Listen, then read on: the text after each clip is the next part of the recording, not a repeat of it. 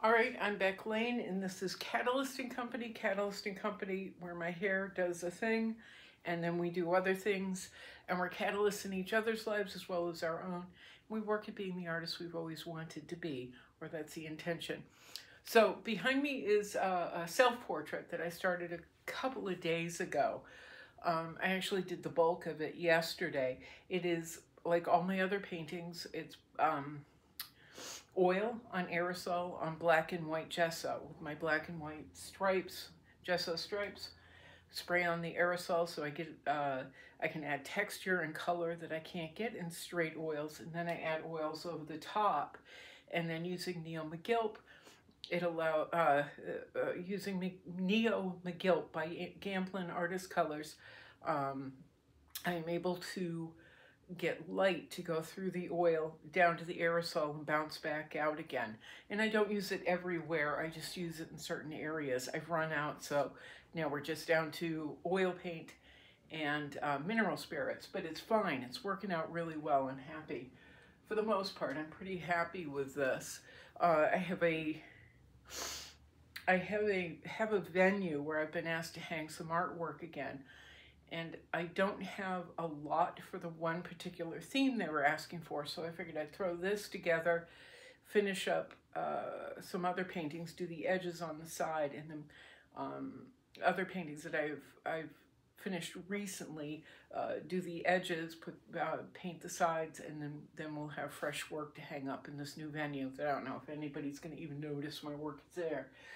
But regardless, I'm working on this. And what I wanted to address today, let me put this down, was my use of orange and different oranges that are available. I use a lot of teals, a lot of blues, obviously, titanium buff, titanium white, and oranges, and of course my favorite, transparent earth red or transparent red oxide. So I've continued on with the theme, but managed to pull this together pretty quickly. But as I said, I wanted to kind of talk about the oranges. I just went to the store. Thank you very much, Carrie. Thank you so much. I was out of titanium white and I wasn't sure what to do, and I was out of oranges. So I've been working with this one orange I was able to get, cadmium orange by Winsor Newton. And it's not my favorite. Winsor Newton is not my favorite paint. It was like 40 years ago when I was 20. I was like, oh, Winsor Newton is everything. Winsor Newton is the standard, is what I thought back then. But as my paintings have progressed and my abilities have progressed, Winsor Newton has gone somewhat downhill. The colors are either really watery or they become grainy. I know they went through this entire period in like the late 80s to 90s where they were really grainy and awful, and I got turned off of it, off of the company completely. But I started shopping at a smaller art supply store in Cape Cod. I think it's Cape Cod Art and Frame in Orleans, and a clerk there suggested I try Gamblin paint. So I've been using Gamblin Artist paint ever since, and with Neo McGilp, it has completely transformed the way I interact with paint and the effects that I can get because of this company and their colors and their mixtures. So anyway, thank you, Carrie, again. I was able to go to the store. I just got this, and it's already covered with paint. But I was able to go and get, instead of just Winsor Newton cadmium, which is all they've had for a couple of weeks, I was able to get permanent orange by Gamblin Artist Colors. And as we've talked about before, Gamblin Artist Colors has they have several different levels of paint, or 2 levels of paint, but they've also got water-soluble oil paint, matte finish paint, which I haven't really tried, and I don't know if I care that much because of how I mix the mineral spirits in. I can get the same effect. But what I tend to get is Gamblin Artist Color 1980 paint. The 1980 paint is a little bit more watery, but it's in a lower price range. Oh, my nose is so stuffed. Excuse me. The 1980 brand, like I just tried to say, is a little bit more watery. And the colors are different than the standard, more professional level, the Gamblin Artist Colors line thing. But this is half the price. This is half the price. That is part of the decision I make in purchasing, but it is also, the color is different. The color in the teals and the blues, they're a little bit different than in the standard line. And so I love having that option. God, I'm covered. I love having that option of different colors from the same company. I like seeing what they do. But this permanent orange, what I wanted to get to was the difference between the cadmium orange, even within the Gamblin company, and the permanent orange, totally different. I've been working on this with the Winsor Newton, as I said, cadmium orange. We always think of cadmium as being a better quality. It is, for the most part, but the color is so different that when I was using the cadmium orange in here, I was getting these muted tones. I was mixing it with titanium buff a little bit to get a lighter color, a little bit of titanium white, but not a lot. I was also mixing it with a version of teal that they have in the 1980 line, with a little bit of titanium buff, mixing the orange in with that, trying to get different shades of orange. I wasn't really happy with them, but I brought the permanent orange home, which I just got in today. I brought the permanent orange home, and I'm able to get that really bright effect that I want. I want the colors to jump out, or certain colors to jump out. We can see where I've added it here, I've added it here, I've added it here, and it's just boom. I was using the cadmium orange in the circles that I have applied with aerosol, trying the cadmium orange over those to get the glow effect that I like, and it was just too dull. When I squeeze it out and put it on the palette, it looks super bright. It looks almost neon. It's a little ridiculous. But when I apply it, it's not nearly as striking. Whereas the permanent orange, it is just really bright and vibrant. Look at this. I mean, I'm not sure if this can actually pick it up or if anybody cares, but this was my t-shirt in the photograph, in this self-portrait.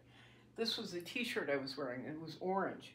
When I had this covered with the with the cadmium orange, it was kind of dull. It was dull and it was boring. And we can see that over here. Hopefully you can see it. The difference. It's just it's a little duller. It looks tired. It doesn't feel alive and vibrant. Whereas now I've added this permanent orange, and it's making all the difference in the world. So I'm hoping I can finish. I'm going to put this down. I want to finish this up today, and then I'm going to pull out. I've also worked on a portrait of Gail Fulton Ross, the portrait artist here from Sarasota. She's a nationally known or internationally known portrait artist, and I did a portrait of her for an organization called, oh God, what are they called? Halo Arts Project. Halo Arts Project is a local organization that helps to fund artists. They're having their they just had their annual open call where you could apply for fellowships, and I applied, but I also donated 2 paintings, one Frida and then this portrait of Gail Fulton Ross, to their auction that's happening January 25th. But I'm going to take that permanent orange and really make Gail a little bit brighter, because she does look, her face, I'll show you I guess, is a little dull. It's not as vibrant as she should be. And this was actually my second go around with her. The first one, I was filled with anxiety and having a lot of trouble with different things, and I had a friend who was very, very sick, and so for the past month I've been like just kind of frozen, really frozen. And the holidays are always so incredibly difficult. So incredibly difficult for me to get through. So between Thanksgiving and now, which is almost New Year's Eve, I've been really, really, really, really struggling. So I did the first painting of her, and it was evident I was struggling, so I did a second painting, and here she is. But I've got to really brighten up her face and make her feel more even, because I was still in a state when I did this.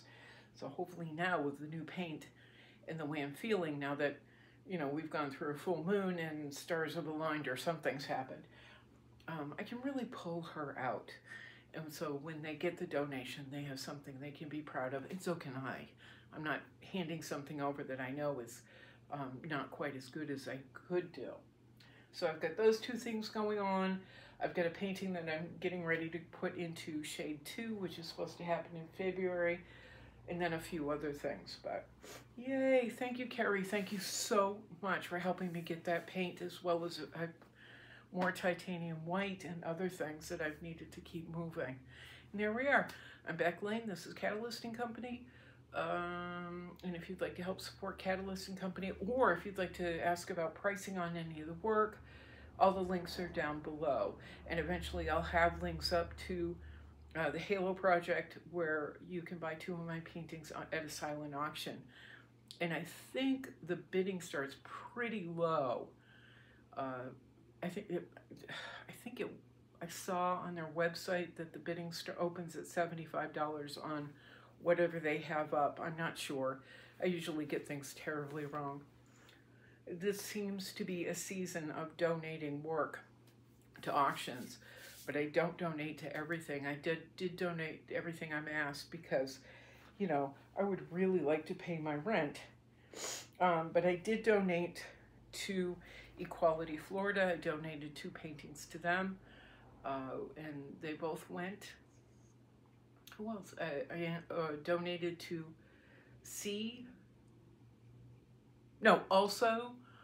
Also Youth, which is a LGBTQ youth organization here in town. So I donated to those 3, and then I've got 2 going to Halo, because these people actually really and truly do believe in helping to support the arts community and supporting individual artists, and not just people who teach kids how to, you know, make sock puppets. So I've donated there and I've applied. So wish me luck on that one, because God knows this is exhausting, you know, band-aiding all the little projects together. Oh, also, a friend is working on getting me connections up north for a museum show. And then I've applied to a business that is both a boutique hotel. I mean, it sounds awful, but a boutique, or techie, but a boutique hotel and a museum. This is kind of a small ish hotel chain that was started by a husband and wife team, but they collect art. They're like the Rebels, where they're collecting art, but they're not collecting, unlike the Rebels, they're not collecting art and putting them in warehouses. They're collecting art, they're showing the work at their different locations, and they have, I think, 5, 6 locations, I can't remember.